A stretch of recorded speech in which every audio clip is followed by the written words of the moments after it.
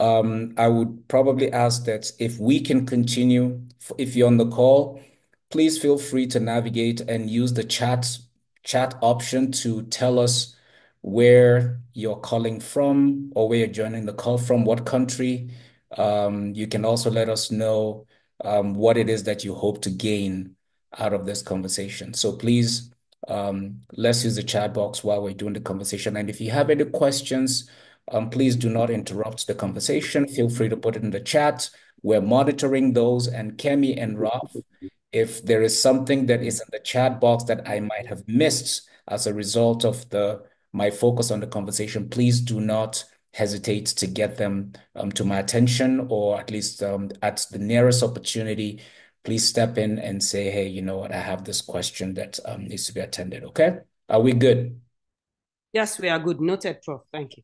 Awesome. Well, I just wanted to recognize some people here that um, are calling from different places. I see Nigeria, I see Kenya, I see Rwanda. I'm not going to mention your names, but you know who you are. So it's good to see we have a multinational representation. I think most of my American friends are actually busy right now on Saturday, either barbecuing or doing something that we do in that part of the world. So it's good to see you. Some of you, I see folks like Charles. His name is, he put a different name on here, but I know him. I've not seen him in a very, very long time. I see some politicians. I hope that during this call, you will hear some things to help our people. I beg. I'm not mentioning names, but I see you I on the saw call. I saw them too, Prof. I saw Uh-huh. them too. So It I'm just just came. saying that I hope that we're all in this journey together. Now, one of the things I want to focus on is I wanted to talk to you about what it takes to develop a transformative mindset to thrive in a difficult time. Now, when we started this conversation at the beginning, or this was actually an impromptu meeting, it was not intended, it was not planned. But when it was brought to my attention that we needed to have a conversation in this topic, which was just yesterday, this meeting was actually pulled together just yesterday. And when it was suggested to me, I did not hesitate to say yes because I think I have been frustrated mostly because of the sufferings of people. I am Nigerian by birth. I am African by descent. I am American by residence and all of those fun stuff that you might want to think of. So God has given me the opportunity, or I have been blessed with the opportunity to experience life in a very, very broad term. And I hope that this will be able to help you. Now, so what I'm hoping we can achieve during this conversation is to talk about why do we need transformation? Why do we need that transformative mindset? And then how do we go about navigating it in spite of the challenges that we face every day as Africans? Now, some of the things that I will talk about during the course of this conversation is to highlight some of the key challenges that we face as Africans. And what am I talking about? If you've been to places like if you've been to East Africa, Central Africa, or even recently in Nigeria, you'll find out there has been a lot of uprising against government inefficiencies, economic hardships, political instability, lack of infrastructure, insecurity, the growing divide between the rich and the poor. The resilience and the potential of the youth as a driving force for change. And all across, if you go to places, you hear about conversations around Gen Z and all of these other young folks who are tired, who can basically change their entire experience and their lives simply by owning a cell phone and having data. There is just so much going on. And unfortunately, we also live in a generation where someone my age, I'm not going to tell you how old I am. Some of you know, but some of you don't. Someone my age calls themselves a youth. That is a problem because at my age, I should be thinking about retirement. I should be thinking about this is my time to run for office. I don't know what office I'm going to be running in my 50s or in my 60s or in my 70s or even in my 80s, where literally I'll be falling downstairs and will be needing help to even go to the bathroom. So when you think about it, it simply means Sai banda wani Bashir Inuwa Bashir mai Inuwa da turare da Allah mun roke ka kashe layin ka aka sa kaji ko? wani Thank you. Mm-hmm. Mm-hmm. Some of you who don't know, I also speak Hausa. I speak a whole different bunch of languages. So if you I will meet you halfway. All right. So there's a lot of difficulties that we're facing within the context of Africa in itself. And then we also have to embrace the reality of where we are with courage. And I'll talk a little bit about that here in a few moments. But one thing I want to emphasize is that in order for us to thrive, and I know that when we started this conversation about what we want to talk about today, somebody suggested and said, let's talk about surviving. And to me, that is not good enough. We don't survive. We were created as humans to thrive. Now, what do I mean by that? It doesn't matter how hard the ground or the earth is. It doesn't matter how hard the environment is. It still has the capacity to produce. Why do I say so? As long as there's a human element at operation, as long as there's a human element involved in any specific environment, it simply means there is the creative genius of God. And I'm using God because I'm a faith person. All right. Whatever you believe, whatever your deity is, whatever your faith is, it doesn't matter to me. What I'm saying is I believe in a higher authority. I believe in the concept of divinity having a hand in our creation and our existence.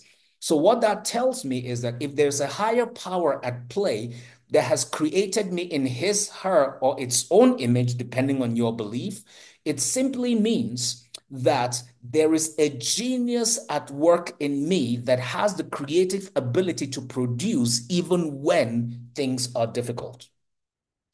Now, one of the things that has happened in the African context is that a lot of our leaders have intentionally and very systematically weaponized poverty. And when I say weaponizing poverty, what do I mean? It simply means that people have become so short-sighted. People have become so short-sighted. What I mean short-sightedness, all they think about is hand to mouth. Ademola, please mute yourself. Thank you, sir. We've become so short-sighted that people are not even thinking about the long-term aspirations or objectives or visions that they have. They are only thinking about what can I get now in order for me to survive. That is why when you go to countries like Uganda, let me pick that for an example, there was riots and protests that began in Kenya because the young people and the populace was tired of the fact that they were struggling to make ends meet. They couldn't pay for groceries. They couldn't buy their food. They couldn't pay their children's tuition. There was all kind of things going on. And so because of that, the young people decided to stand up and say enough is enough. Now, there was some violence and some killings and some things that happened there. Let me just say this to you bluntly. In order for there to be change, and when we're talking about change on a national level, there is going to be sacrifice. There will be bloodshed. There will be losses. And yes, in every situation, there are also going to be bad elements that are going to portray and push for things that aren't right. I'm not supporting violence, but I am supporting the strength of people, especially young people, to stand up and fight for what they believe. Having said that, what happened? In Kenya, they began to stand up and fight with a very clear mandate as to what they wanted. They wanted a tax reform. Ugandans decided to pick up the same thing. Their governors, their leadership literally came out and said, if you try it, we'll kill all of you. And everybody just went home peacefully. Similar things happened in Tanzania. Nigerians decided to do the same thing, but their vision was not clear even to me as a Nigerian. It was supposed to be 10 days of protests. I don't know. So what did the government do? They literally went back to work, stayed at their home, waited for the people to get off the street, and they'll go about their business. Why am I saying all of this? I'm simply saying that there is so much power in each of us, so much power in each of us, that if we harness that power together as a collective, we can create anything. And those are part of the things that I'm hoping we can talk about today so that you can understand that there is so much untapped potential inside of you. That if you can truly understand the creative genius that exists inside of you, you will not wait for the government to give you handouts. Instead, you are going to pick up the pieces of your life, move on, create something for yourself, no matter how difficult it is. Now, let me give you a simple example from the Bible. Most of us here are Christians. If you're not a Christian, I'm sure your faith talks about the same story, especially since it has to do with the family, the first family we're talking about, Adam and his children. There was a story that said Abraham dug certain wells, and during the course of his life or during the course of his demise, some of those wells caused conflict and those wells were covered or were covered back with soil. And the scriptures, I'm talking about the Bible now, which is the faith that I believe in, said that Isaac redug the wells of his fathers. And these were in turbulence, in pestilence, in times of difficulty. And he succeeded, he thrived, he produced while everybody was suffering. Why? The difference was not because he was a Christian, a Muslim, a Buddhist, or because God just had favor on him. No, the difference was very simple. He had a mindset that said, I can succeed no matter where I am. I told someone a while back, I said, one of the things about the way I think is that it doesn't matter what country I am in. As long as I have a phone, a laptop, and roof over my head, I can make whatever living I want to make. And I have come to a point where my dependency is never dependent on anybody but myself and also in my abilities. Now, I don't want to go too far without, first of all, acknowledging some of the harsh realities that some of you are facing. As a people, I think I see the difference in here. You have to come to a point where you need to face your challenges head on without sugarcoating it. I mean, you have to recognize, first of all, recognizing the problem is the first step towards finding a solution. Do you understand what I'm trying to say? You need to recognize that there is a problem and recognizing the problem and then going to, okay. I think I'm going to pause for a second here. Recognizing the problem and then approaching that problem without a clear strategy is void of personal accountability. What do I mean by that? Most of you have heard the term that faith without works is dead. Essentially, I can say you might have all the faith you need. You might speak all the tongues that you believe, but until you do something about it, your situation will never change. You may be hungry and there's a restaurant down the street or there's a bowl of food sitting right in front of you. Until you are ready to take on and go sit down and eat that food, you will starve. That is a fact. So how do you change that? You change that by taking on personal accountability. Unfortunately, a lot of our people do not believe in standing in and fighting for the long term. I have seen this so many times, and I will tell you that it breaks my heart.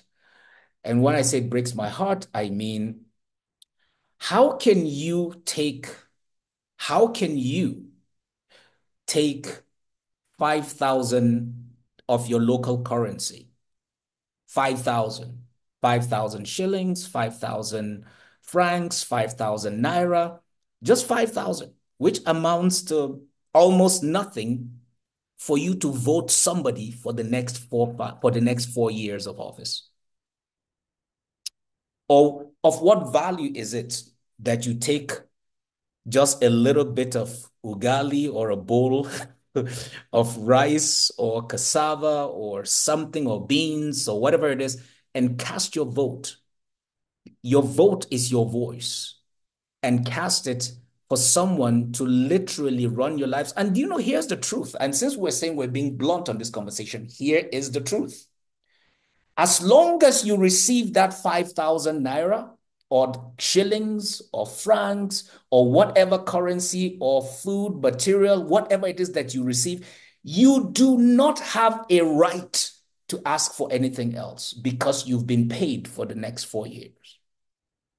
So essentially, what that means is that the situation that you're in is something that you have actually accepted by virtue of you being unwilling to have a strategic long-term vision.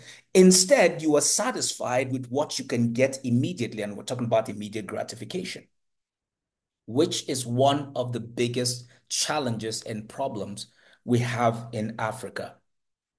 In Africa, we are busy voting people simply because of what they have, not because of what they can do.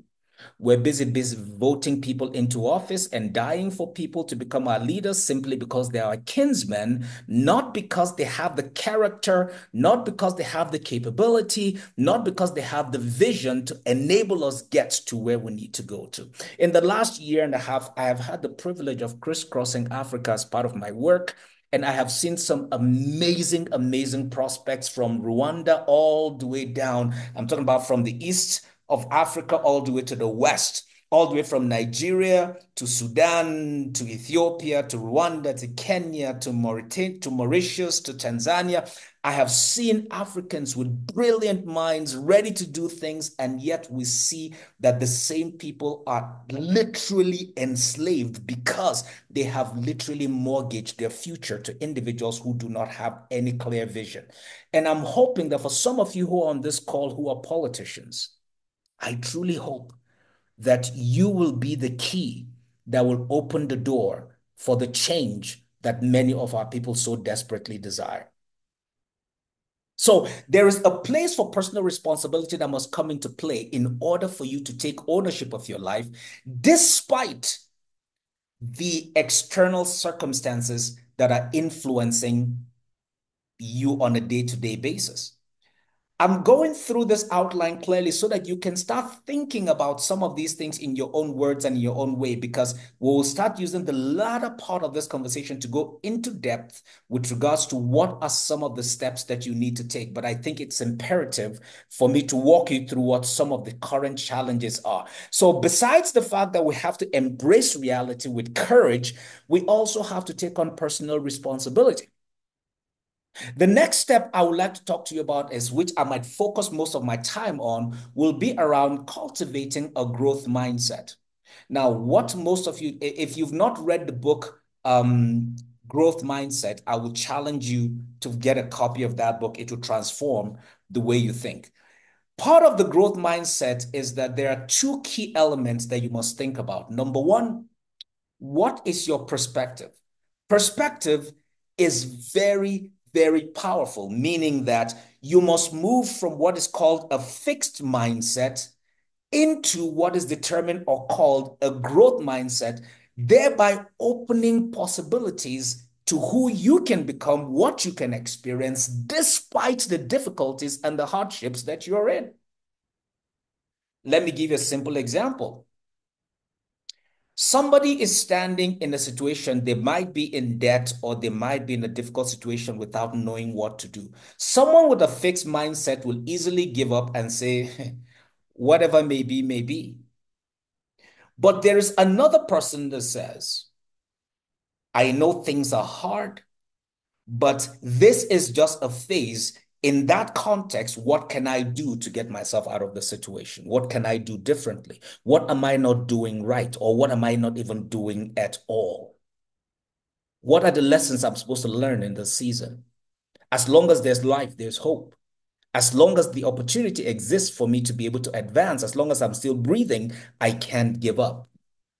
That is the way to think through things. And unfortunately, a lot of people have given up simply because they have a fixed mindset. They see the world as black and white, forgetting that there are gray areas, and they're forgetting that there's also color behind everything besides black and white. It is also important to also learn from your failures. Most of you on this call are at least 20 years old, or averagely, everybody on this call, I'll say we're in our 30s or 40s. What are some of the things that have been failure points. I call them failure points because most times we don't like to think about our failures. But the beauty about failure is that it shows you how not to do the thing that caused you pain in the past. Most times people don't learn from those mistakes. So if you think about a nation like Nigeria that is 60 something years old, you think about Kenya that's about the same age, Rwanda probably from 94 or wherever it is, irrespective of what part of the world you're calling from or you're coming from, the question is, what are some of the lessons that you have learned nationally, ethnically, individually, or collectively as a generation? What are some of the mistakes you've made? And unfortunately, a lot of times we don't learn from our mistakes. We just keep repeating the same thing and expecting something to change. And if most of you remember this quote by Einstein, it says, it's insanity for us to expect change or something to be different in our outcomes when we keep inputting the same thing. What would you or should you do differently as a result of the mistakes or the pains that you've experienced? One of the beauty about PTN is that we always talk about pain as an agent of change. Now, if something doesn't cause you pain, it doesn't cost you embarrassment, it doesn't cause you discomfort, you will not change. As a matter of fact, you will find yourself comfortable in those situations if you're willing to do something different to be able to at least come about a different type of outcome. So it is very important for you to learn from those errors from your past, what you need to learn and grow, rather than sitting down and wallowing around insurmountable obstacles. You know, I will say this, and I hope you will listen to me. Do not make a joke or mockery of your problems. That will not change it. And I'm saying this wholeheartedly.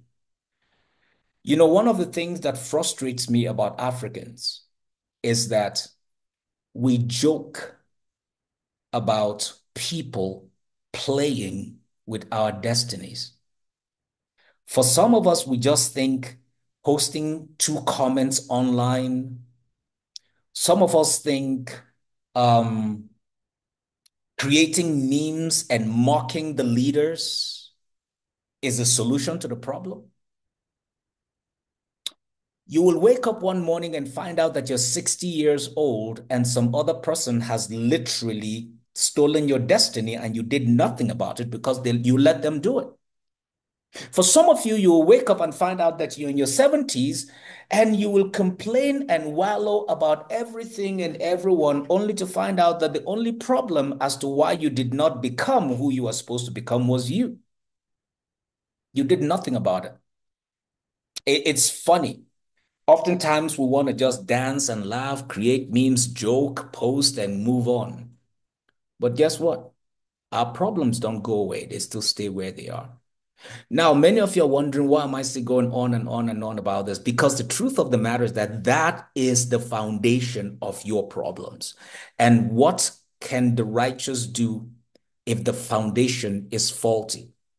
If your basis for which you are supposed to be successful, if your way of thinking is wrong, then it does not matter whatever is inputted in you, the outcome is still going to be wrong.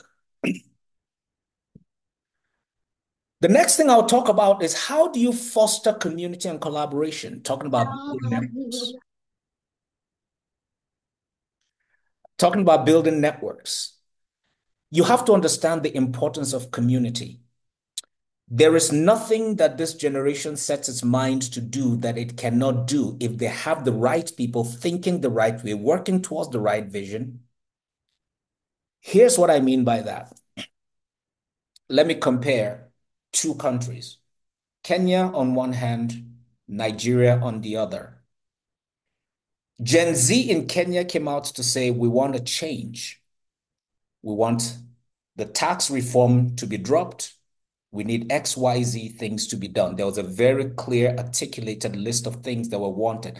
These were what I want to call smart demands or smart goals for those of you who like to think about it in that context. It was specific, it's measurable, Everything about it made sense. It can be achieved, right? There was a timeline to it, and they all knew exactly what to expect. Go to the other part of the country where most of you on this call are from. I'm not going to mention what country. You say you're coming out that you're protesting against bad governance. What is that? What does that even mean? What does bad governance mean? It means nothing. It is not measurable. It is not specific. It is very ambiguous. And so, guess what your president did? He came out and also gave you an ambiguous speech or whatever it was. And here we are weeks later. Everybody has gone about back to their business and nothing has changed. It's the same old, same old. Why? Because you have not recognized the power of networks. You have not understood the power of community. I mean, once a group of people talking about the populace determined to come together to accomplish anything, there is something I don't like to go to make reference to scriptures, but I have to in this case. In the Bible in Genesis, there was a time where a group of people decided to come together and they made a decision. The group of people decided to make a decision that we are going to build a tower from the earth. And that tower is going to be the greatest and best of its kind. And it is going to go all the way into the heavens because we want to go see God. And guess what? The creator of the heavens and the earth said, he said, this thing that they have determined to do cannot be stopped because they are of one mind.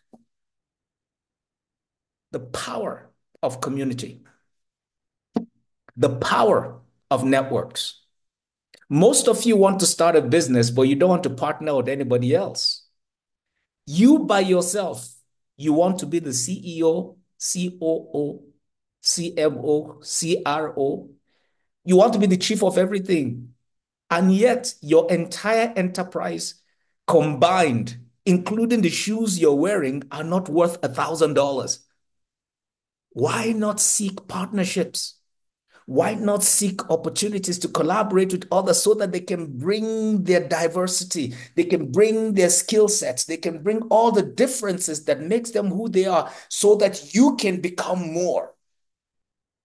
But oftentimes we don't understand the collective power that comes with community, collaboration, shared resources, especially when individual efforts are insufficient. There is strength in us being a collective group. So I want to encourage everybody in this group to think about this. At this moment, as I'm thinking about it, who are some of the people that you know that are like-minded? Not just individuals, but groups who you can be able to share your vision and join together on this journey of transformation. Because you can never do it by yourself. The next thing I'd like to talk to you about is how you can become innovative even with limited resources. You see, most people hear this word resourcefulness, but we don't even understand what it means. Being innovative simply means how you can be able to bring about the little that you have and create something out of necessity and ensure that you can leverage the little that you have in a creative way that it will produce more. One example that easily comes to mind is people always talk about how did Jesus feed the 5,000? Well, we say it's a miracle, but there's a lesson underlying that. That lesson simply means we can do more with less. As a matter of fact, I came to discover, let me tell you, this is a true life story. True life story. In the year 2000, 2000, that is about 24 years ago, my income per month, my income, how much money I make in 30 days was $1,308. 1,308. That was in 2000. And here's the beauty. I had a house where I was living. I had a roof over my head.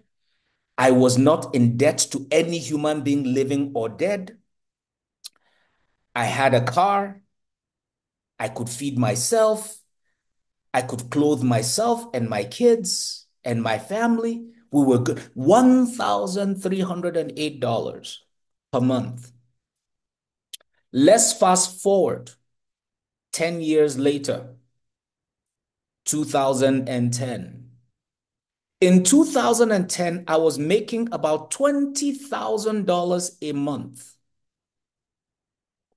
But I was owing a lot of debt, credit cards. I was living beyond my means. I could not go on vacation because I could not afford it. So, how does somebody who is making $1,308 have everything he needs and be comfortable? And then the same person making $20,000 10 years later is in debt, does not have most of the basic things, cannot even afford to go on vacation. Why? The difference is simply this. I was living above my means, or I was not content with where I was, or I was not thinking creatively enough to maximize what I had. And then 2014 came. I had to sit down and come to myself and have a true conversation and say, oh boy, this is not life. This is not helpful. How can I maximize the little that I have? And I will tell you that between 2000 and 2014 to now, a lot has changed. I'm not going to tell you anything. I'll just tell you that things are better than they've ever been. The difference is the mindset. The difference is having a clear, articulated vision. The difference is being content with where you are. The difference is living within your means. The difference is being able to create even in the midst of chaos. The difference is recognizing that there's a genius at work in you, even if everybody around you thinks you're stupid. The difference is that there is something seeking expression that the whole world is desiring to experience, but you have not taken the time to think about it, because rather than looking inward and expressing outwardly, you have been looking outward and expressing inwardly. What does that mean? It simply means that every one of us is privy to at least three different voices. You are privy to your own voice, you're privy to the voices of those around you, and you're privy to external influences that has nothing to do with you. What am I trying to talk about? It's very simple. The most powerful voice that can create your future is yours. So every time you make a decision, you are the one substituting what others are saying about you as what you should believe. What do I mean? Your mind gives you an idea. Everybody around you tells you that idea will not work. You even go as far as researching it and finding out and reaching the conclusion that, oh, everybody else that tried this has failed. And so you tell yourself that you will fail, you will not succeed. And guess what you will believe? You don't believe them. You heard what they said. You processed what they said. But at the end of the day, the only reason why you failed was because you told yourself, convinced yourself, and you believed yourself that you will fail, and so you failed. The most powerful voice available to you is your voice. So, if that is the case, why do you allow all the external influences to try and shape who you are? It doesn't matter where you go. One of the things I love about the country called Rwanda, and I think I remember one of the speeches that the President Paul Kagame made, was that he said, we had gotten so low that we had nowhere else to go but up. I think for some of us, in order for us to become successful, we have to reach our wits' end, meaning that you've come to a point where you know there's no way else, there's nothing else that I can do except come out of this situation as a victor. You will face challenges. Those are a consistent part of who we are. You are going to face difficulties. The purpose of this call is not to tell you the 5 steps that will lead you to become successful. They are for you to discover the you and what the you is capable of doing. Some of the things that would help you, I think, is that you have to stay resilient. Resiliency has to do with survival. It means no matter what happens, you keep going on. It's that you need to focus on the big picture. You've got to think strategically rather than microly. And what I mean microly, minutely, meaning we're so caught up in thinking about today, what we eat. Ah, bro, this country had to, and then the next 5 minutes, we're dancing to Davido, life is good, oh, just the manage to go. Then you wake up in the next morning and find out that your problems haven't even left. As a matter of fact, they've become magnified. We are so focused about external influences that we want to become something that we're not even created to be. How many times have you tried to pursue things that are not originally who you are? So it is very important for you to sit down and ask yourself, who do I want to become 5 years, 10 years, 15 years, 20 years from now?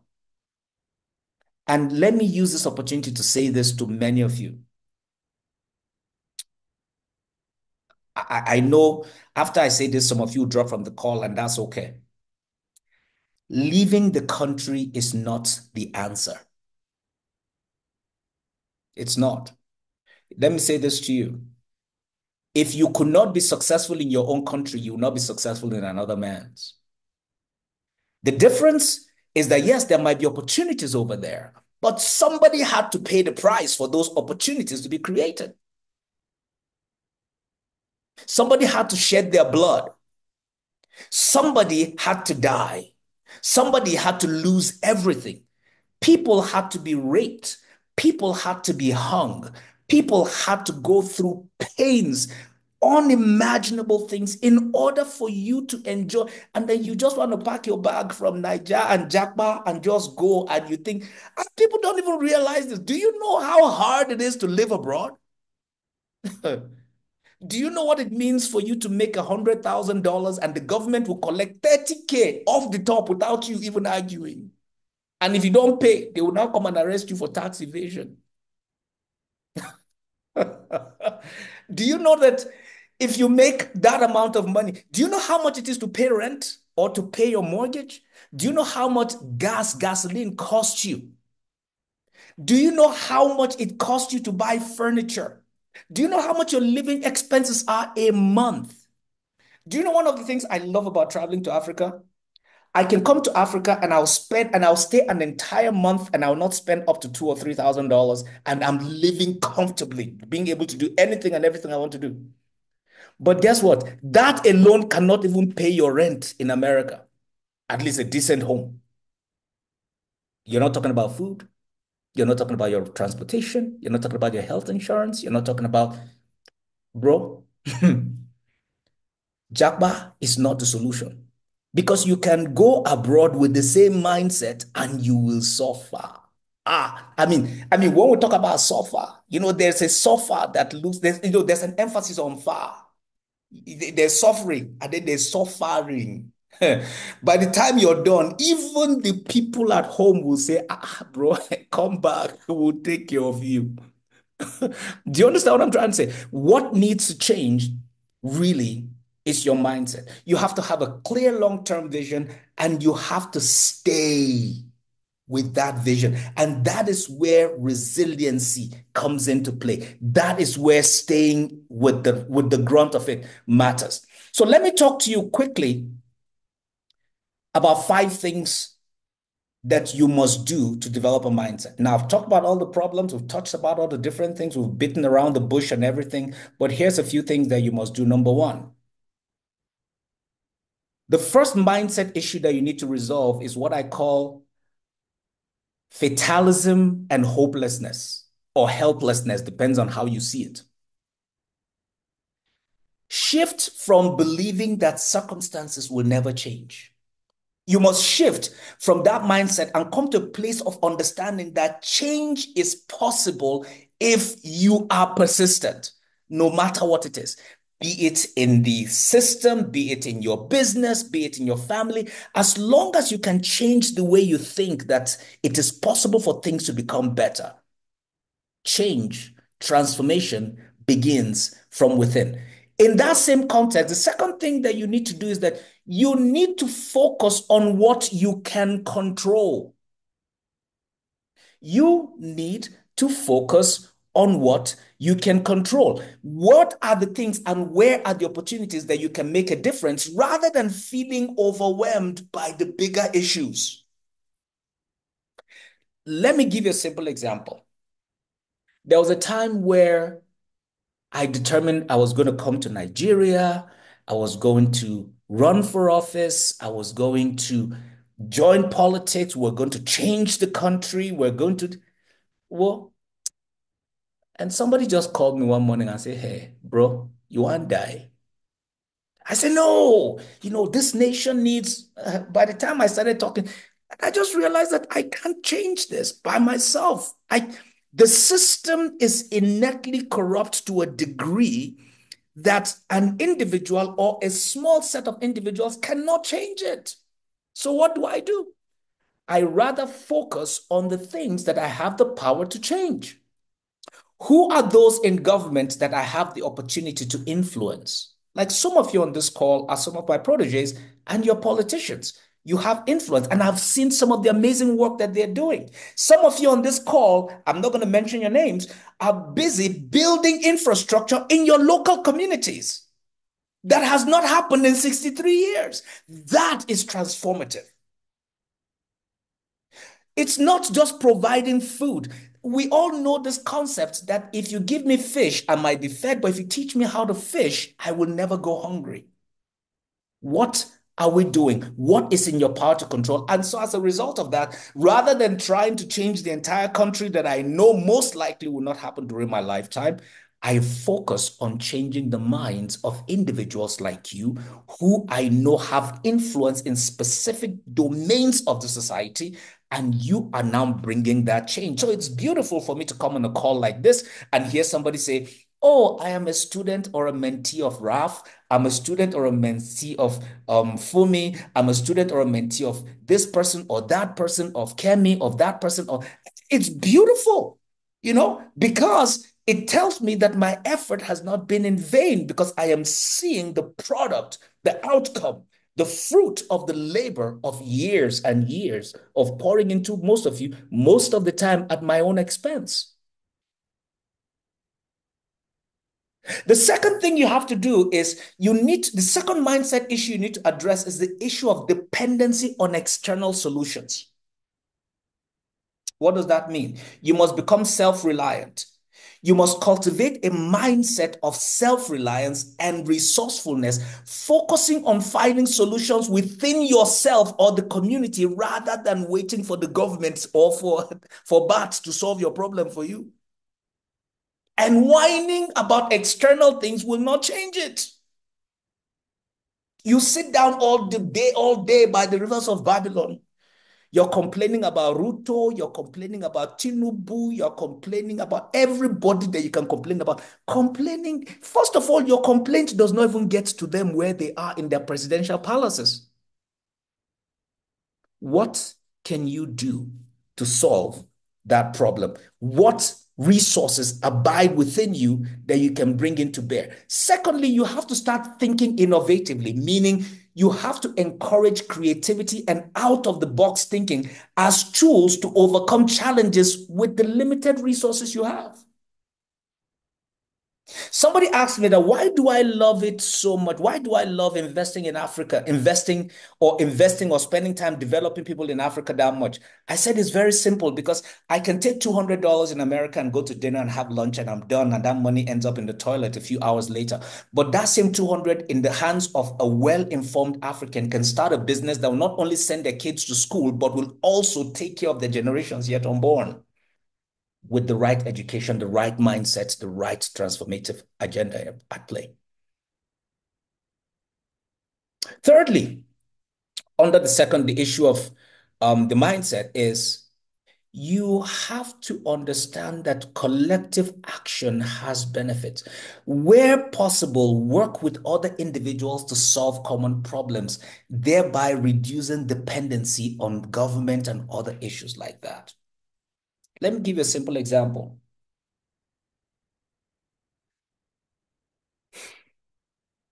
Let me give you a simple example.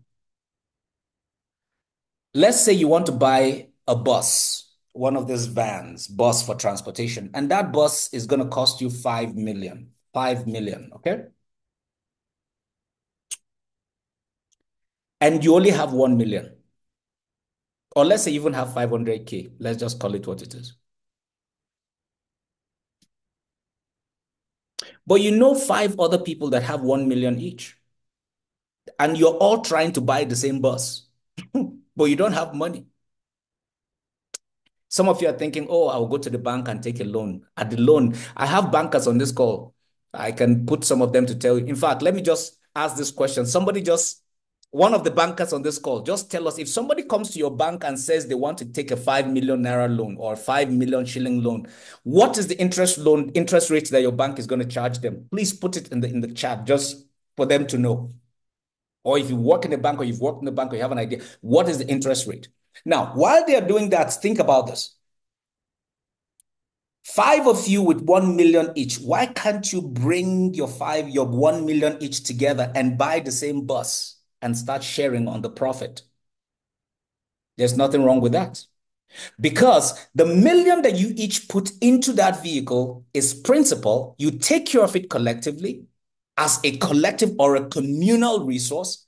And at the end of the day, you share the profit or you build collectively. It's almost like you have an enterprise or you have a business valued at 5 million and you are 20% owner of equity in that business. But instead, you will spend the next 5 months, the next 1 year, complaining about how the economy is bad and how you can't. 27%. Jesus is Lord.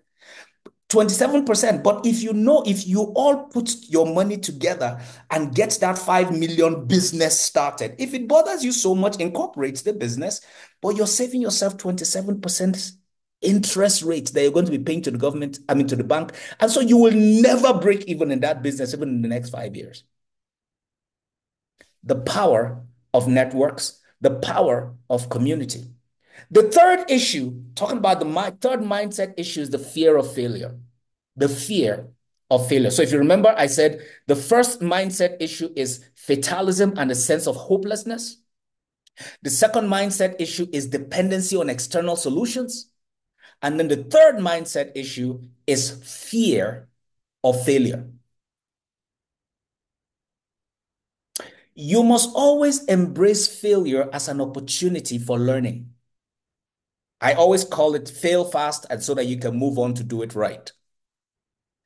You must redefine failure as a step towards growth and learning. You have to become focused on resilience and persistence after every setback. You don't see a child walking and that child falls down and that child stays on the ground and says, I am never going to walk again. No, they cry, they pick up, and they start all over again. The same thing, I remember teaching my daughters how to ride a bike. Many times they will fall down, many times they will scrape their elbows, they will scrape their knees, they will hit their head. But guess what? They pick up, they're crying, we start again, and we move on. At some point, you turn around and you see them just riding by themselves. And you're wondering, how did all that happen? Persistence, resilience, consistency, and a never giving up attitude. That is what is important. Number two, talking about fear of failure, you have to take risks. You have to take calculated risks, as progress often requires stepping out of your comfort zone. If you think you're going to become successful simply by staying within your comfort zone, I will see you in the year 2037 in the same condition, if not worse. Why? Because success requires moving out of your comfort zone. As a matter of fact, you must become comfortable with being uncomfortable in order for you to become successful. Let me say that again. You must become comfortable with being uncomfortable in order for you to become successful, meaning you must be ready to take on risks and do things that you've not done before. The third piece about fear of failure is that you must share your success stories. Let the world hear about it. Present examples of things that you've done and how you overcame failure. One of the things that I love doing on calls like this, I like to bring people to let them tell us where they were 5 years ago or 10 years ago or where they were 7 years ago. I have so many examples on this call. I remember somebody on this call, I'm not going to mention their name, who was on one of my sessions at that point, like just at the point of trying to decide, should I continue with my banking career or should I go do the thing that I'm passionate about? And as soon as that 36-hour training was done, this person decided to say, I've quit banking. I'm going to do what I love to do. And today, this person is thriving and doing well. As a matter of fact, I'm excited because one of the things that excite me about this individual is that the trainings that I'm supposed to be doing every day for everyday people who I believe would not understand half the thing I'm saying, she's the one doing that and going to places that I otherwise would not have gone to. So I can focus more on training the trainers. The fourth mindset issue you need to think about is short-term thinking. I have never in my entire existence as a human being seen any group of individuals that have such a short attention span. Like, when I say short attention span, it is very disturbing. Do you know what? Some of your governments, all they have to do is to distract you is you'll be talking about something important, and the next day they'll just tell you, hey, palliative, we're giving free food. And many of you will rush there, and that's the end of that problem. And you start talking about the food and you just forget. And that was one of the things that inspired me because I remember when I said I was coming to run for office in Nigeria and be part of the change and all of that, and somebody just said, bro, you die for nothing. I said, yes, if I die, I die, no problem. He said, you die. For the first few weeks, they will be posting, we will never forget. Hashtag Dala lives on. Give them 3 weeks, 1 month. In fact, by the next year, you'll find out that out of 100 people that said they'll never forget, maybe about 10 people will still remember. By the second year, maybe one person will remember. By the third year, nobody will even remember that you even existed. I said, in that case, I better stay and live long so that I can take care of my children and pursue my own vision and dreams and desires. Short memory, short attention. So it is important for you to start laying out long-term goals that go beyond just surviving. You need to focus on sustainable growth. You need to focus on your development. You need to get past immediate gratification. We are so interested in immediate gratification. It gets on my nerves. We just want what we can eat, what we can see, what we can touch right now. What about taking the time to invest and plan and build so that 5, 10 years from now, the seeds that you planted a year ago will begin to produce? You see, when you plant corn, by this time next year, the corn is done and it's gone. Most times, biennial crops produced by the second year, they're done. They're done. The annual crops, they're done. But when you plant an orchard, some of those things, Janet and Wang, could you please mute your line? Some of those things take years to grow. And during the course of that time, it grows and then it produces consistently, year in, year out, night or day, summer or winter. It is producing. Why? Because you are thinking long-term strategically. You are not thinking immediate gratification. That's why if you're not thinking immediate, why would anybody come and give you 5,000 for your vote? What kind of an insult is that? Do the math. 5,000 divided by what? You have 365 days in a year. Multiply that by 4. You're talking about 1,440 days. Divide that by 5,000. Roughly, they are paying you about three, like that. 3 units of your currency for your life. That is, what can you buy with 3 naira per day? What can you buy with 3 shillings per day? Think about what I'm saying. Because we cannot think long term. Most of your leaders that are say they're leading the youth to fight, once they get settled, they leave you hanging in the streets. Why? Because they are more focused on immediate gratification. But you have to start thinking, if I suffer now, I know that there's benefit on the long term because you're thinking strategically. You've got to strategically plan, create actionable plans that align with your long-term vision. Let me ask you this question. Who do you want to become when you grow up? You have to learn how to break down those large goals into small, actionable steps that you can pursue every single day. It doesn't matter if it is financial, it is educational, it is personal development. There is a degree of sacrifice that must come into play in order for you to start taking those manageable steps, one after the other, left here, right there, 2 steps to the right, 3 steps to the left, and you will get there. It does not happen overnight. And let me tell you something, becoming a millionaire is not your problem because every one of you on this call, I guarantee you today is a millionaire somewhere. All you have to do is to take the little that you have and go to Zimbabwe. In fact, for some of you, you're billionaires. Think strategically. To the fifth mindset issue, neglect of your personal well-being. So many of you are so focused on what is happening around you that you don't even pay attention to take care of yourself. I'm talking about your mental and physical health. You are stressed. You don't even bother to take care of yourself. We're talking about your health.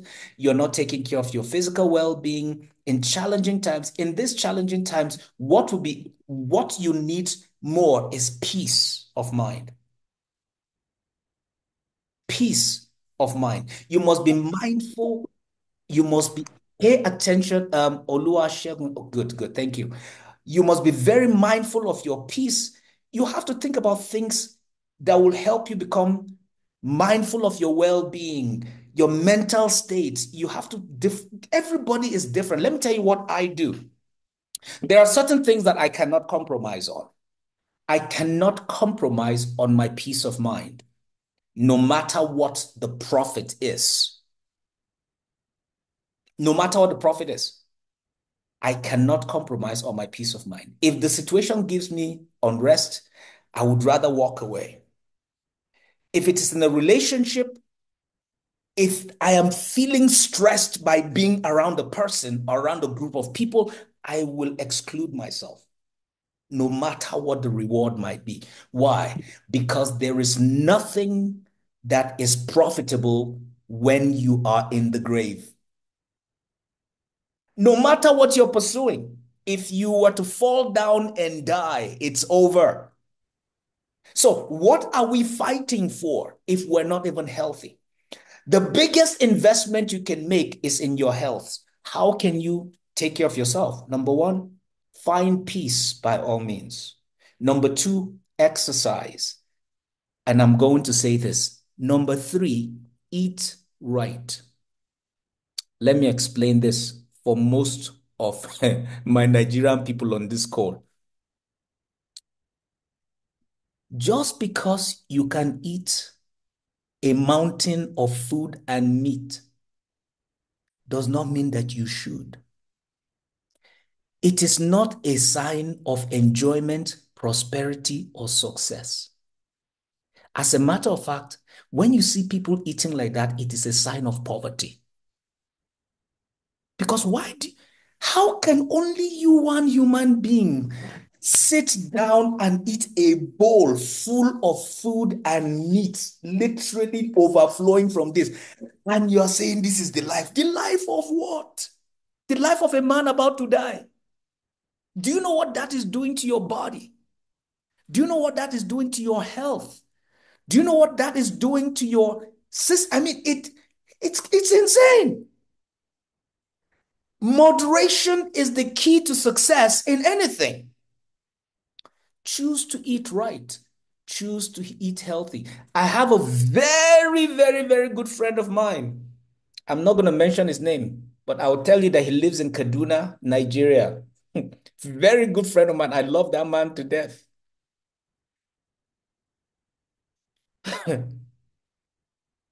But every time we spend time together, I am reminded of how far God has brought me. Think about this. Like when you as a male or as an African man thinks your wife is insulting you because she made you salad. Like, what kind of thing is this? Do I look like a goat? No, it's for your own health and for your own well-being. There's a reason why women live longer than men. Because apart from the fact that we're careless and we don't pay attention, the fact of the matter is that they are very careful about what they eat, especially as they grow older. But we think that at the age of 65, we can still move that mountain. And then you're wondering why you're walking around sluggish and feeling as if you're 9 months pregnant, even though you don't have a baby inside of you. The older you get, the more important your health becomes. So, for those of you who are still young, energetic, and thriving, let me just tell you this, it's not going to last forever. So, I want to encourage you, get your butt in the gym. The reason why you're working out 30 minutes, 1 hour every day, it's not because you want to look hot and so that everybody would think, see, bro, I said, bro, just your muscles just they come out, dude. No, it's not that. It's because you want to live long. And as long as you are alive, your mind is functional, your brain is working, your creative genius is still at work. Guess what? There is no environment that you're in that you will not thrive in. Why?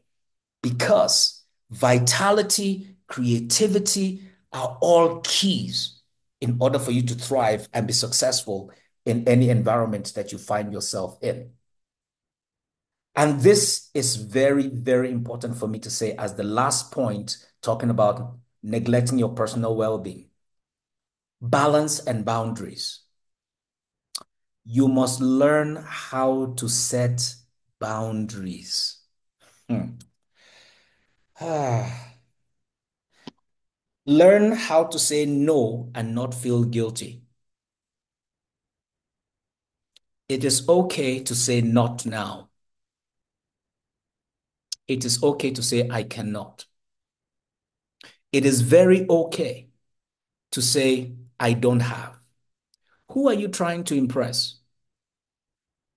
Many of you will get in debt trying to help your family members and your friends because you're trying to impress them rather than help them. To what end? Live within your means. Set boundaries. Just because you cannot afford a $5,000 vacation does not mean that you cannot afford a 5,000 naira one. You see everybody going to Dubai, to the Maldives, to Europe, and all these places and flexing and posting and blah, blah, blah. You're like, this is the life. Don't stress yourself. If all you can do is go from Kaduna to Abuja on the weekend, bro, that is your vacation. If what you can do is leave Nairobi and go to Mombasa for the weekend, that is your vacation. Even if you can't do that, if all you can do is to get an Airbnb somewhere in town and go and flex with two of your friends and hang out, and all you can afford that weekend is Indomie. As long as you're away from your natural environment, that is your vacation. If what you can afford is go pay to go hang out at a pool all afternoon on a Saturday, that is your vacation. It does not have to be something fancy. Listen, there was a time when I was traveling economy at the back of the cheapest flight I could find, and there was a time when I could afford to travel first class on the best airlines available.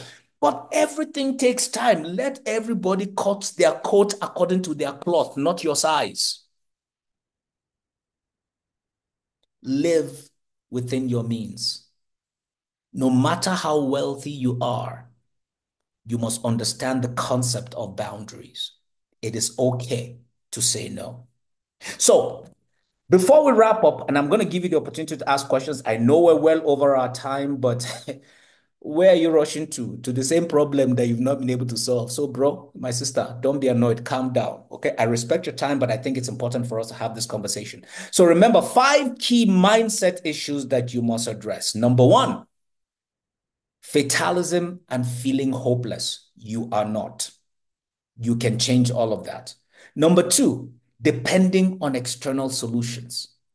The answer to your future, the answer to changing everything begins with and within you.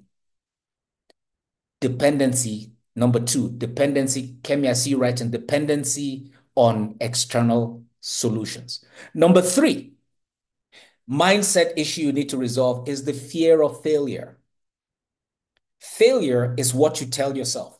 Failure is what you don't learn from. Failure is taking risks that are not calculated.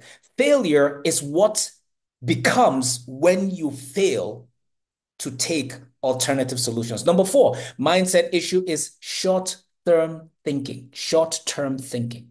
Short-term thinking. You must think strategically, you must think long-term. You must have a vision and a plan for your future. And that is not just thinking it. You've got to start taking calculated steps towards it. And the last thing is the neglect of your personal well-being. The neglect of your personal well-being. These 5 mindset issues are things that you must address. So I know I've rambled across for the last hour because I started at 8:15 very intentionally. And here we are at about a quarter or 20 minutes past. We could end the call, but I also want to give you the opportunity to ask questions and allow me to address more specific things if you want to talk about it. So at this point, I am just going to hand it over to Fumi. Fumi, I say Fumi Kemi, since she's our host on this call. If you have any questions, I would love to take your questions. If you're too shy to come on call and speak, feel free to post them in the chat. We'll take it from there. But if you're coming on to ask questions, make sure that you actually come on camera so that we can see you. Kemi. Yes, yes, yes. Thanks, Prof. I was so excited. I was looking at the time. I said, Prof, really have time for us? Because it's supposed to be 1 hour. Thank you so much, Prof. I'm sure we've had a good time because of our time so that people can ask questions. I have my own question, Prof. No, it doesn't work like that. Your question Prof. is asked. Okay, that's fine. Okay, that's fine. Thank you so much, Prof. And I did a recap. If you can look at the chat, you'll see some recap there that I did for some of us that joined late. So, do we have anyone that have question yet? Before I start, I saw somebody come on video now. Unfortunately, I can just see Galaxy tab A. I can't see your name. So if you have any question, please, this will be the time to unmute and ask your question in just 10, 15 seconds. So, Prof, we have time to answer. Yes. Oh, Galaxy A, is that Tonya? That looks like Tonya to me. Yeah, it looks like Tonya to me too. Tonya, unmute and ask your question if that's you. Galaxy tab Hello. A. Yeah, good Yes, we evening, can everyone. hear you. Oh, yeah, it's Tonya. Doctor, thank you. Hello. Yes, we can hear you loud and clear. Yeah, good evening, everyone. Doctor, thank you for this section you have put in place. I heard you talk about networking and how good networkings are. But the very challenge we have in Nigeria, doctor, I don't know if I will call it greed. Sometimes when you have the mindset to network with people across the country who do the same profession that you do, sometimes or majority of the time they circumvent the process. Circumventing the process meaning that you have your client and probably because of maybe distance, you will not be able to get to maybe Lagos, Abuja, Kaduna, and you get a folk there that does the same job with you and trying to ask for support service. For them to give you a support service, they will go behind you and take the job. It has happened severally, and that I find out that this networking is not working fully. So what do you want to do? Most times you might not be everywhere, but you want to deal with people of your like mind. But when you think that the people that you are dealing with are responsible, unfortunately, those people you think that are responsible are irresponsible too when it comes to money and also dealing. So I want you to advise me on what to do about that. So let me ask you this question. What do you think is the problem with those people? What do you think is the problem? Well, sometimes when you have your vast clients in based on your network and your experience you have built over the years, and with time you might not be able to meet up all the clients' demand. So most times you want to shift most of the responsibility to your colleague, who you know that can solve the problem for you, Okay. either So, by so, your own so supervision. let me cut But you at short. sometimes, For the benefit of time, let me cut you short. I apologize for stepping in, but I hear what you're saying. But let me answer you real quick for the benefit of everybody else on the call. When we talk about creating networks, we're not just talking about trying to build, partnerships with just anybody. It's not everybody that can partner with you. If you're developing partnerships, you've got to think about people of like mind, and like mind actually means people who can bring complementing resources to what you do. We are not talking about people who replicate exactly what you're doing, because here's the thing. Dala is so unique that it doesn't matter where you go on earth. There's nobody that speaks like me, thinks like me, works like me, operates like me, and delivers like me. There's a uniqueness about who I am, just like my fingerprint. But Dala cannot do everything. And so the beauty about you being who you are simply means that you must come into a network and partnership with individuals who complement your capabilities so that your one becomes three when you bring your one together. What I mean by one becomes three, because if you bring 1,000 to the table and somebody else brings 1,000, collectively you have 3,000. And you might not understand it because that math does not make sense. But if you're an A-type thinker, you now go and bring another A-type thinker. Why should somebody else that you're trying to service prefer you over the other? There's nothing unique about your service. So when we talk about, let me just say this to you now. Like it or don't like it, get off the call if you want, if you don't know me. What that I'm simply trying to say is that Africans are greedy by nature. I'm an African too. But we've got to change that mindset. Why do I say Africans are greedy by nature? Because poverty has become so weaponized by our leaders that we think greed at all times. All we think about is how can I sidestep the other person? That becomes who we are. But you can change that, number one, by educating, by empowering, by showing through your own actions, your own values, and your own leadership that there is something different about you. Here's the crazy thing. Let me give you a simple example, Mr. Yala, since you're the one asking this question. I entrusted you, you're on this call. I entrusted you and two other people within your circle, my network, to build a house for my mother. True or false? True. Did I ask you to come back and account to me how you spent the money? No, not that. I never did. Why? Because I could trust you. If you said you needed 1 million, I sent it to you. You needed 2 million, I sent it to you. Why? And even when I didn't ask for it, you came back and accounted to me everything that you spent. And today, that woman is living in that beautiful facility. I was never there until it was completed. Why? Because I have instilled my values in you over time. How do you do that? Identifying people of like minds simply means seeing people's potentials, seeing their vision, knowing their hunger, seeing where they're going, and knowing that I and this person can merge. No matter how good you are, water and metal can never work together. Oil in water will always separate after a period of time. So when we talk about networking, it's not just identifying people haphazardly. It's identifying people who you can enter into true lasting partnerships with in order for you to become the very best that you can be. Mm. It doesn't matter if the person is wealthy or poor. It doesn't matter if the person is at your level or not. As long as they have the potential, start building that relationship. And networks takes time, sir. It's not overnight. Don't put your pearls on swine, particularly one that looks like a fox. That's all I can say. Next question. Yes, Thank you, thank you. Doc. Yeah, thank you. I personally like the last statement. Don't put your pearl on swines, especially the one that looks like fox. Okay, we have a question from Precious Ifeanyi. He said, could having multiple alternative solutions be considered as fear of failure? If I get the question correctly, maybe he's trying to say having plan A, B, C, D to Z. Maybe that's what he's saying. Kemi, can Precious come and clarify what they're saying? Because even I don't understand that question. All right. Oh, Precious, if you are still on the call, do you mind clarifying?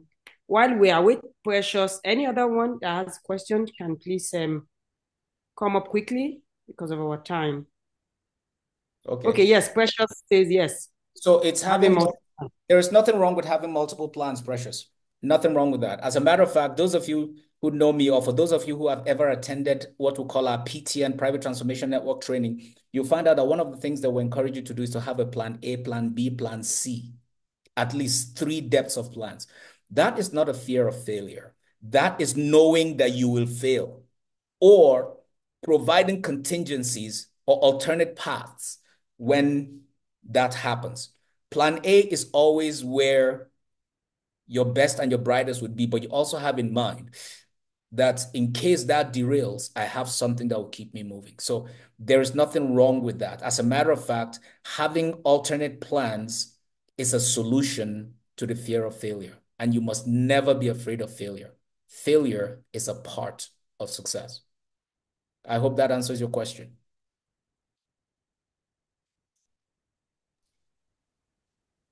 Hopefully. Okay, yeah, said it did. Okay, any other question, please? Can you just indicate by show of hands so that we can get to you quickly because of our time? Oh wow. Okay. How does one manage the Can we go ahead sorry, and ask Prof? your own question? Okay, my own question is you posted something in the chat. There is a yacht there, and the yacht says your mindset is either the sail or the anchor. Could you explain a little more about that, please? Part of the reason why I put that is just something to think about and visualize.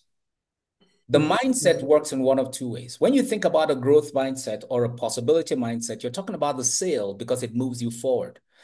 The purpose of a sail on a boat is to give you acceleration, to give you speed. It literally engulfs the wind and causes you traction and motion and progress. Whereas the anchor is to keep you stagnant and keep you in one spot. Let me tell you a story. In a few years ago, I took my family out on, we went out, we were on vacation and we decided to rent a boat and just spend the whole day on the water. And we wanted to go, spending some time in the lake. It was a beautiful lake of the Ozarks. We wanted to just hang out there in the middle of nowhere and just stop the boat and come out and do some paras and what's it called? Like some board surfing and all of that fun stuff. But as I stopped the boat, because you rent the boat, you take it and you go, and I noticed the boat kept moving. And I was looking everywhere for the anchor. I couldn't find it.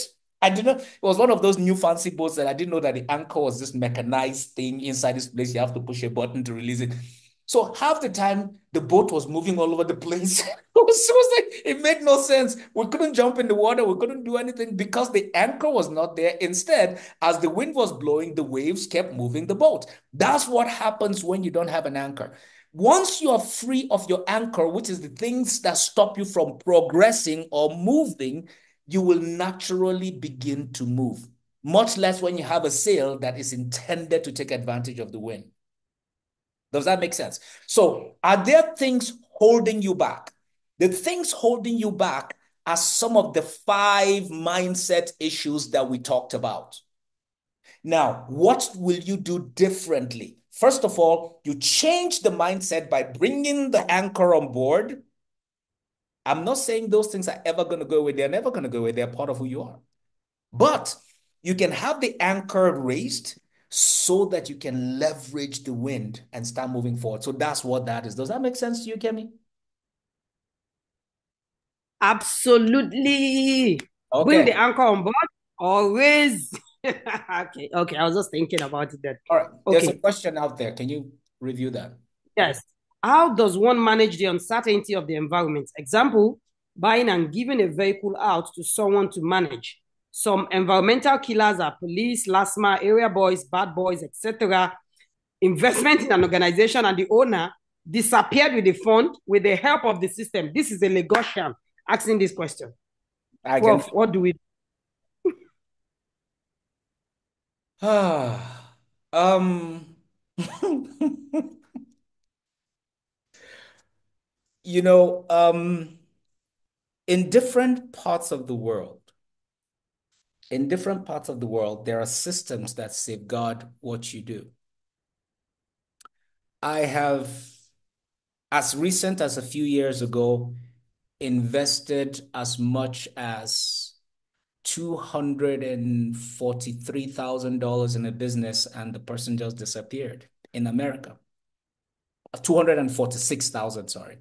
And the person just disappeared. And I will spend more money in court trying to retrieve my money back. So what do? You've got to make a choice. Do you want to fight or not? But when you go to a place where the system does not work or the system is part of your problem.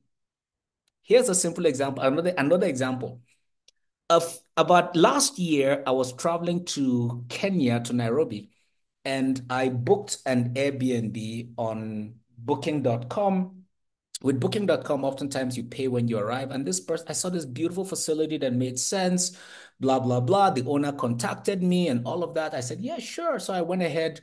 I said, well, we need you to make a down deposit before you arrive. I said, no problem. So I went ahead and I made the deposit. I think it was a deposit of about $140 or thereabouts, something insignificant, only for me to arrive around 1 o'clock in the morning. I did not have a phone. I did not have anything. Thank God one of my friends came to pick me up at the airport.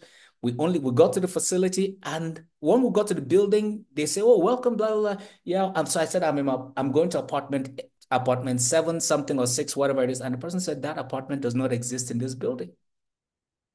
At the end of the day, I was told to file a police report. And here's the thing about the police report. For me to file a police report and get them to start investigating, I have to pay. And I'm actually going to be paying more than I have lost to try and retrieve $140. So instead, I just said they can keep them. $140 will not change their lives. Do you understand? Thankfully, that night I found a place to sleep, and then the next day I sorted myself out. What am I trying to say?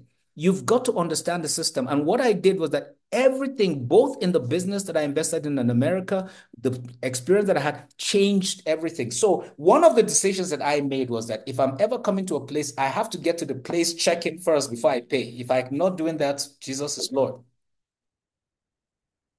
Or if at all I'm going to be paying, I'm going to be paying through a system that guarantees. So now I can pay for anything through Airbnb directly and show up. And if it doesn't exist, I'll call Airbnb and Airbnb will return my money.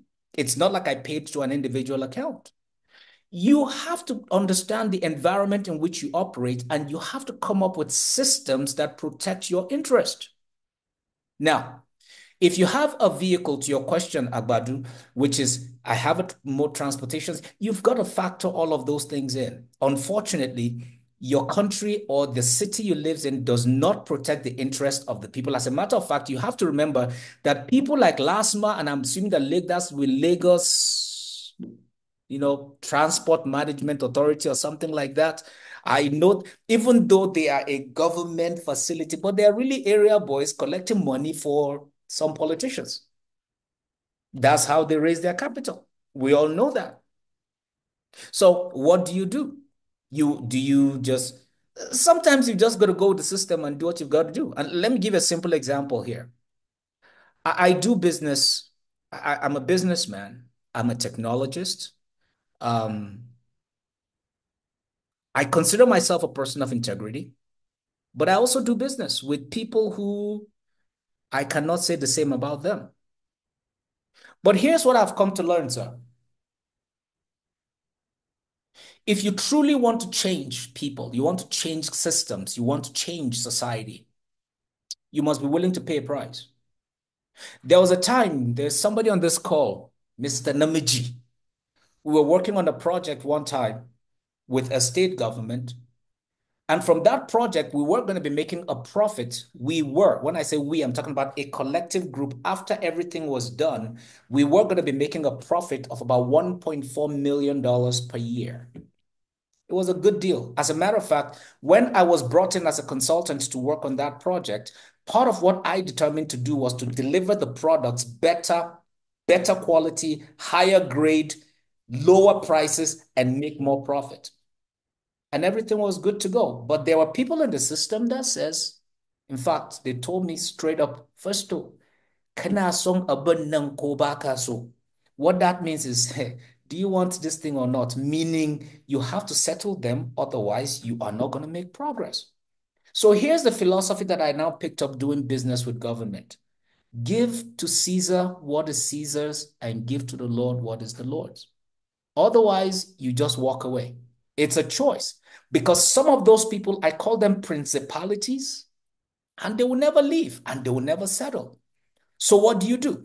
If our agreement is that we are going to deliver an iPhone 15, then we are going to deliver nothing less than an iPhone 15. Why?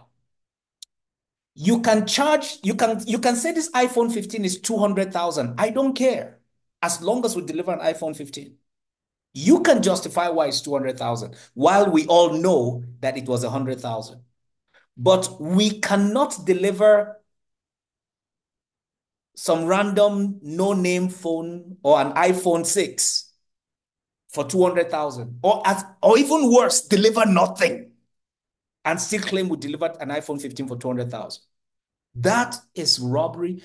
But the rules and the governance around capitalism means you can charge anything, whatever price you want, as long as you deliver it with quality, quantity, and it meets every control price that is required of it. So, Agbadu, you've got to figure out this by yourself. You've got to think about this. I have a system. How does this work? You've got to marginalize your profit, or at the end of the day, I don't know. The Nigerian problem is very complex for me. My mind sometimes does not understand it. But all you can do is factor in all of those things. And at the end of the day, if it makes sense, continue the business. Make sure you give to Caesar what Caesar's and to the Lord what is the Lord's, and keep hoping and praying and pushing good people into those systems. If not, maybe it's time to just sell that vehicle and try a whole different business that will give you less stress and peace of mind. Does that answer your question? I just wanted to give you the whole different examples. I'm not sure if that makes any sense to you.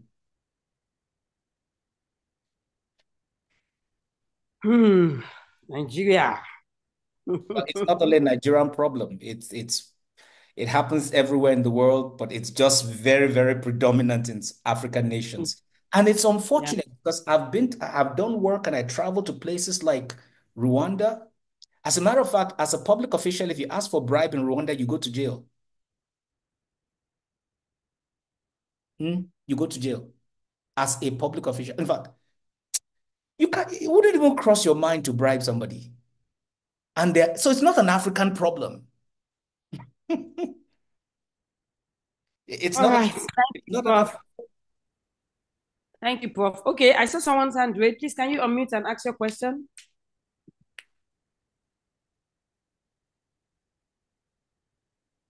Samsung SMA145. I'm sorry, I can't get your name. Can you unmute and ask your question, please? I see your hand raised.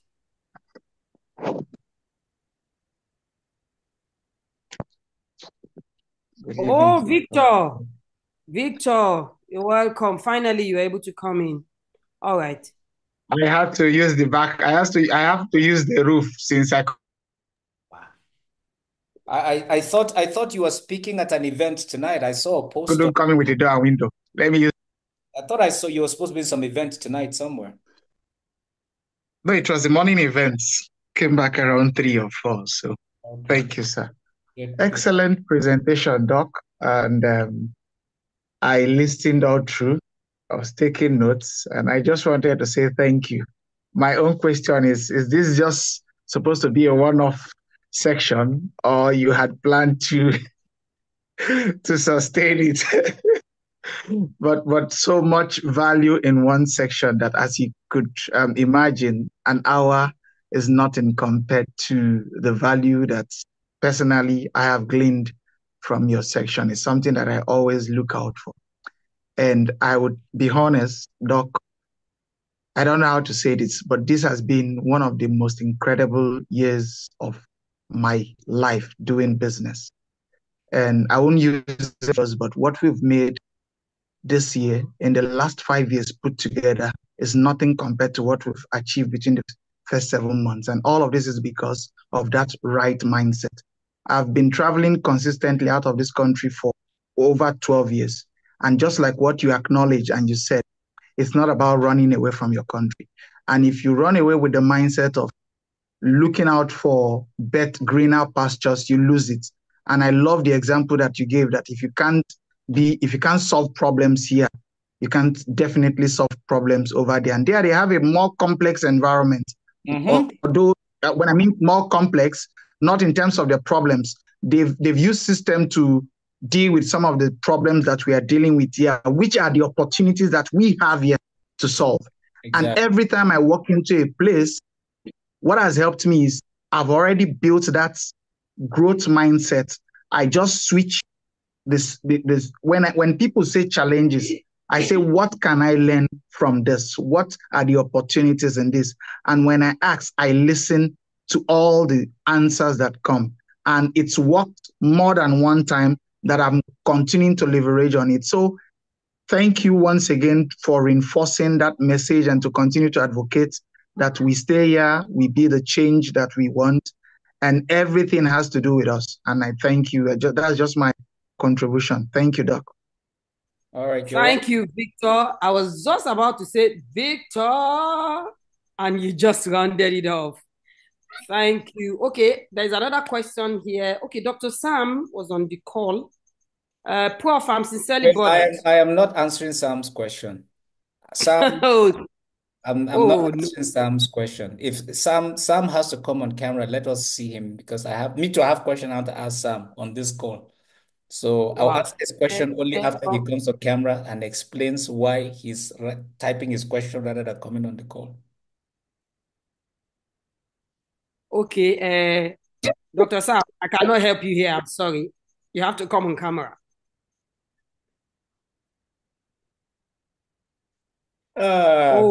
Sam. Is that politics or the truth?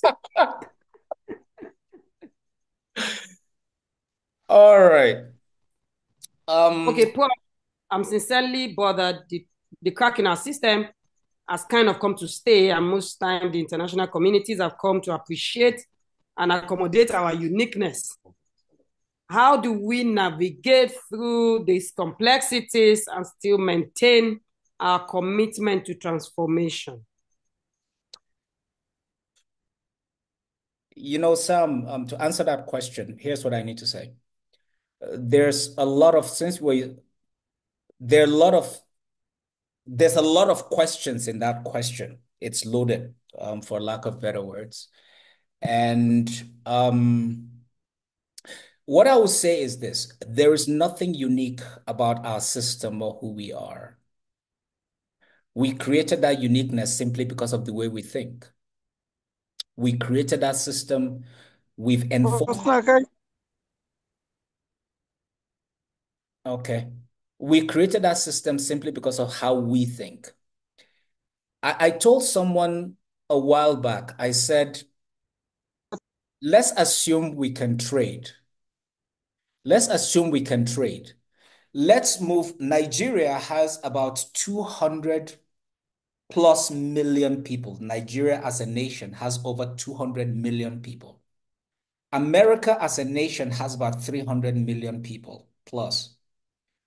Let's trade places. Let's move everybody in America into Nigeria and move everybody in Nigeria into America. Swap. I guarantee you, 50 years In fact, 50 years is probably too far. 50 years from now, the same people that went to America will be wanting to go back to Nigeria for vacation. So the location is not the problem. The people are the problem. The environment, the way we think is the problem. The people that we've given the authority and the reins of leadership is part of our problem. And like I said, it's been over 60 years that we have allowed people who are not qualified to be the head of your own family to lead you as a nation. Simply because they have amassed and stolen resources that belong to you. They've taken everything. They're using your own resources to oppress you. They live literally at your own expense. The security forces that are supposed to protect you are their personal security detail. They use your own resources to oppress you. So when is that going to change? That has been 60 years in the making. And here's what I do know. It's going to take about the same amount of time to undo that. And that requires consistency, sir. So there's nothing unique about who we are. We are only unique because we've allowed people who are not smart to lead us. I speak on this call, I see some of you that are politicians. What I know about those of you on this call, you are some of the smartest human beings that I know in Nigeria. But here's the problem. They will not give you the opportunity. Those bosses that you work with will never allow you to enter an office of influence because they know you will make them look stupid. So what do? Every opportunity you have, you give it the best you can. That's about all as much as I know. In order for let me just say this. In order for a nation like Nigeria to change. Moses Daniel, how far now? Thank you. In order for certain nations to become constructive, productive, and progressive, certain things must be uprooted, stem, and root. For that to happen in Nigeria, something catastrophic must happen. My question is this: how many Nigerians are ready for that? How many Kenyans are ready for that? Something had to happen in Rwanda for that to happen. What you see today is a price that was paid in 30 days by over 1 million lives. As sad and as grim as it is what has made it a beacon of light and hope for all of Africa. What price are we willing to pay? So, Sam, I don't have the answer to the problem, but here's what we're doing. We keep allowing people from other countries coming to present a lot of old, archaic, senseless, meaningless opportunities. We just believe that because somebody's skin is lighter than ours, they're smarter than us. No. As a matter of fact, and I'm saying this with all humility, some of the smartest human beings on earth, their skins are darker than mine. The only difference is that they have been obstructed, suppressed, undermined by their leaders, and so they've never had a platform to express themselves. Until that changes, Sam, nothing is going to change. I see a lot of questions. Okay. Yeah, okay, Prof. I think Dr. Sam, I think he had a follow-up question. How do young men like us going through the ladder not get compromised? Because if we must survive, sometimes we are afraid of adaptation because it looks like the only way. How do we navigate through this? You do not adapt. Adaptation simply means you're becoming like them. No. Yes. Yes. That's not adapt. That you don't do that. What you do, you sit, you learn the system, and wait for the right opportunity. There is absolutely, you see, Paul, they say when you're in Rome, act like the Romans. Act. They didn't say be. When you're in Jerusalem on Israel, be like the Israelites, be like the Jews. You play the game, but you do not lose value and sense of who you are. You get to a time where it's right. You've gotten the influence, you've gotten the resources, you have the notoriety. All the while you've been looking, you know what is right, what is wrong. And when the time comes, you step up and that's it. You do what you got to do. I have a classic example that I'll use to teach, I'll use for you right now. Here's a simple example. A simple example is many of you see the drama going on in Nigeria, particularly in a state called Rivers State, between the former governor and the new governor. That is a classic case of a man who humbly sat down, waited for his turn. The same principle. It's not the best. I'm not saying that one is better than the other. That's not what I'm saying. But I'm saying that that is the concept of sitting, serving for your turn. When the time comes, once your time comes in, you can do what you need to do. It is very okay. Nothing wrong with sitting down and being a yes man for 10 years. But when the opportunity comes for you to become the executive and take the reins, you can make a difference when your time is right. Does that answer your question, sir? Awesome. Yeah, Anu, I think I can see your hand raised. Oluwasegun Odugbemi, please can you go ahead? Thank you. What does Agbadu say? Weighing all the available opportunities, lessons I got from you, it's a learning curve. I didn't find out about the philosophy and morality of the business owner. The person took multi-billions of people's investment. EFCC got involved, but the matter didn't get to the court. Okay, so you're just explaining the situation. It is well. It is well. Just explain the situation. So let me just say this just as I was reading through that, let me just add this so you can think about it. Being a Christian does not mean that you don't have a brain. Hmm? It does not affect your mind. Let me tell you something.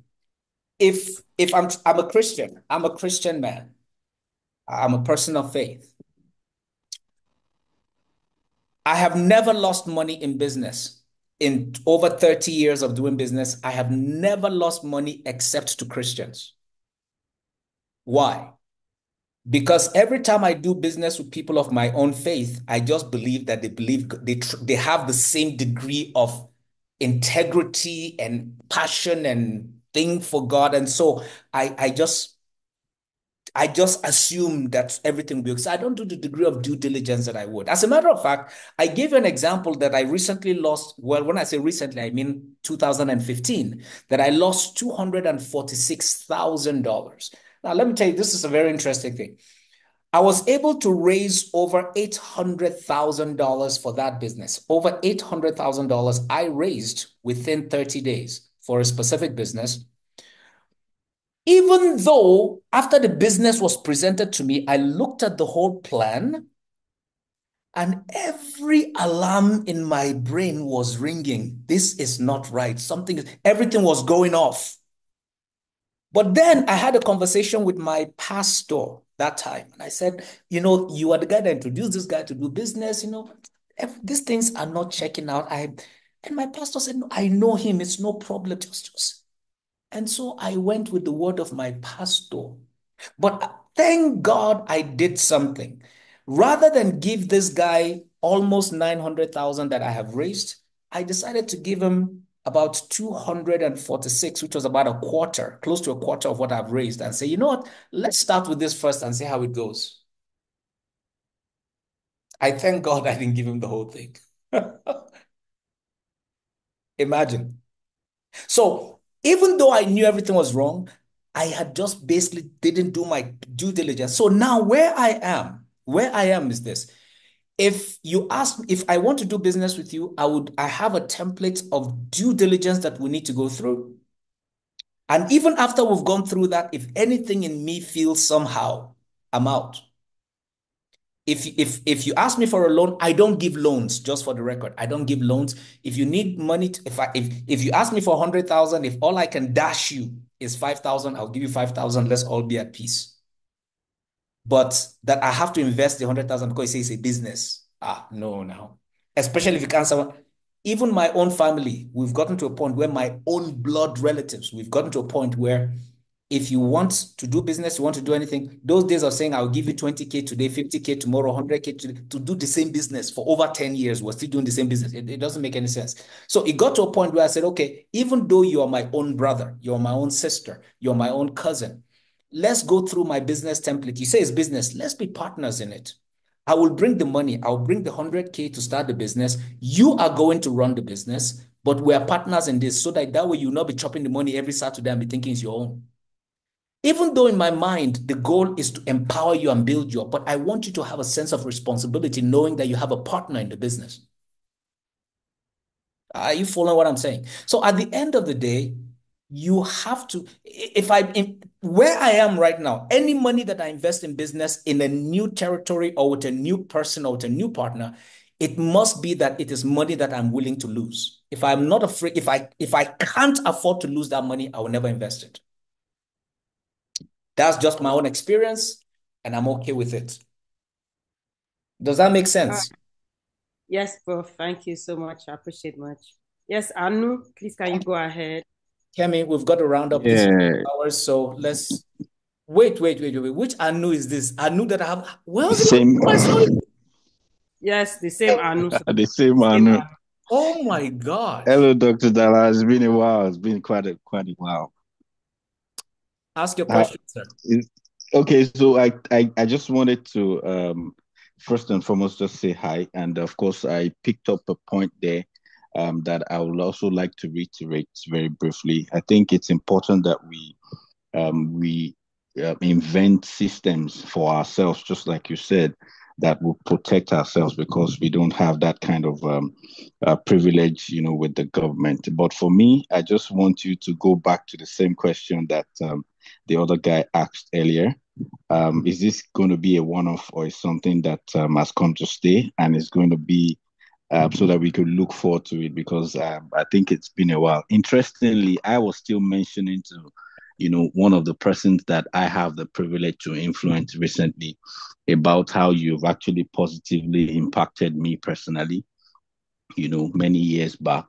And believe me, from then up until now, the difference is amazing, sincerely.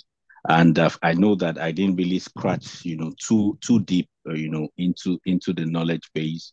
But even with the little that I was able to get, it was quite impactful. So, are we going to still have this session again, going forward from, more frequently, or is just a one-off Yes, you like will we're pay. having today? You will pay. You have to pay. Thank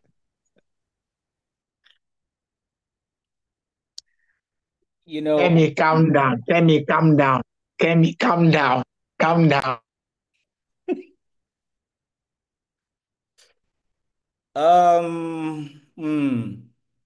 okay. Well, today's meeting was a one-off, and very, very I have to be very intentional about my time. Um, for most of you who, like, I'm looking at the names, yeah, I can't tell everybody, but so let's do something interesting. If if you've ever attended a PTNX, or retreats with PTN or whatever it is, if you've ever done that, just identify yourself in the chat so that at least we'll see how many of you, and not just identifying yourself, but put which year you attended, which year. Which year did you attend? Just say which year and in what city. I have a reason for asking that. So please do that while I address this question. Now, here's the thing. Um, time, time and audience is important. if I have to speak to a general, there's a reason why I don't do churches anymore.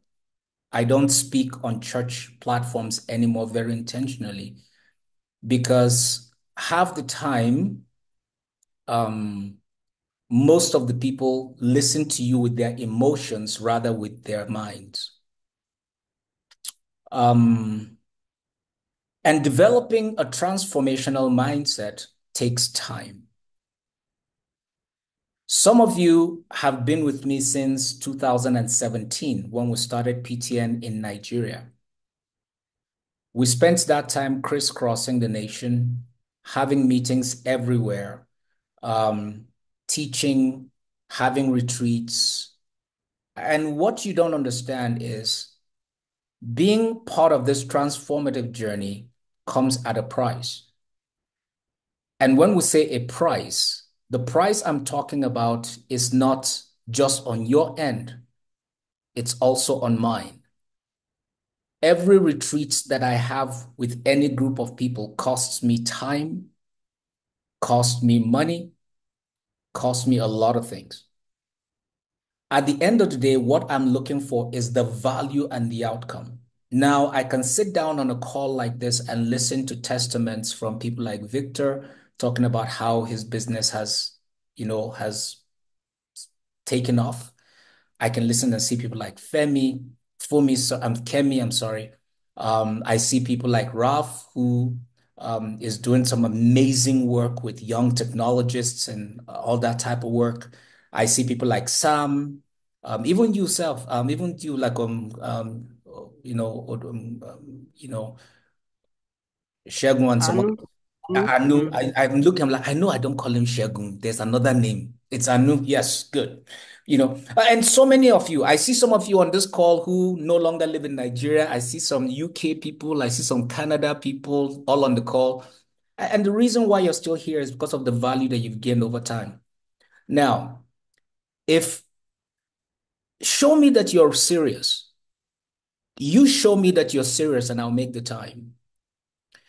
PTN did not disappear. As a matter of fact, what happened to PTN was that since 2019 was that we have three categories or three groups in PTN.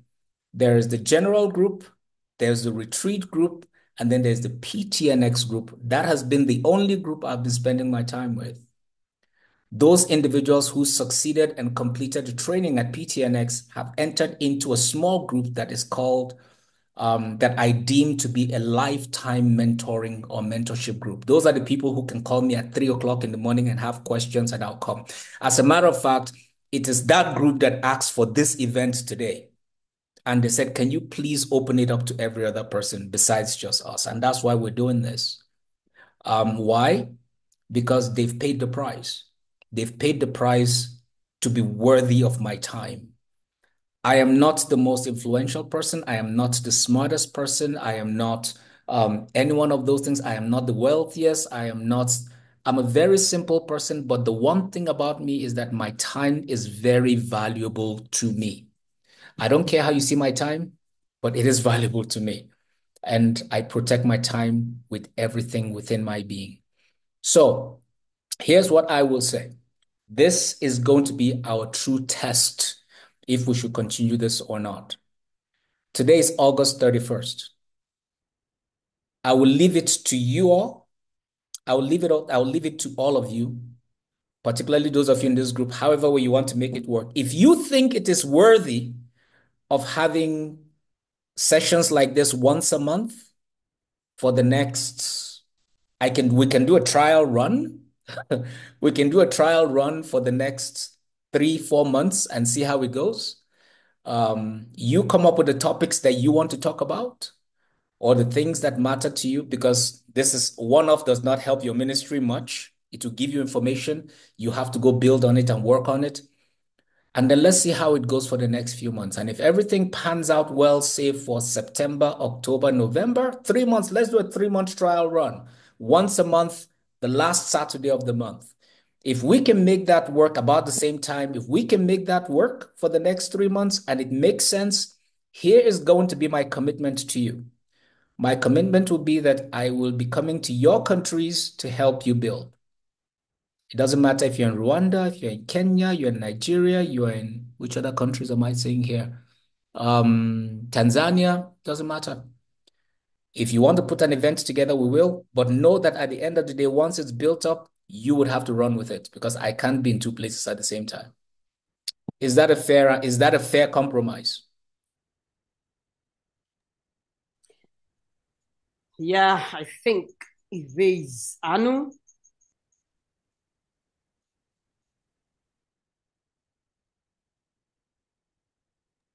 Okay, guess probably is Yes, having... it is. Yes, it is. Yes, it is.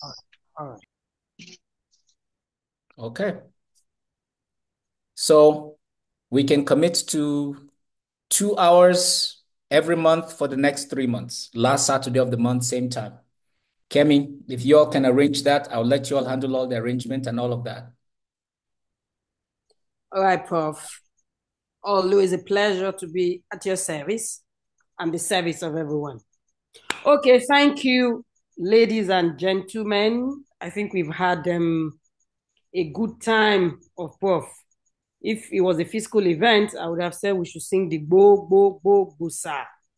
For Prof promised he was going to give 1 hour, but now we have 2 hours that we had 2 hours that he had given for free. Thank you so much, Prof. It's always a good time listening to you. I think we have been fully recharged. Our minds have been opened again. And thank you for being magnanimous also, for giving at least throughout the end of the year, 2024, you can watch us grow more from larva to butterfly. Thank you so very much on behalf of everyone on the call. We really, really, really appreciate you, sir. and somebody is saying the white game is giving Prof vibes. Just I ignore. needed to say that. It's Charles that said it, by the way. Just ignore. So thank you very much, Prof. Just ignore Charles. Thank you very much, Prof. We appreciate you and we look forward to meeting you again at the end of next month. You're all very welcome, and I wish you all the best. All I can tell you is that don't lose hope. Keep working on yourselves, okay? There's nothing else I can tell you. You can have all the principles, but if you don't apply it, nothing is going to change. Celebrate little successes, little successes. Celebrate little successes one step at a time, okay? It was nice meeting all of you, Kemi. Yes, Prof. Thank you so very much, everyone. Prof, have a lovely night rest. We'll keep in touch. All right, sounds. Thank you, Doc. Thank you, everyone. We love you. We love you plenty.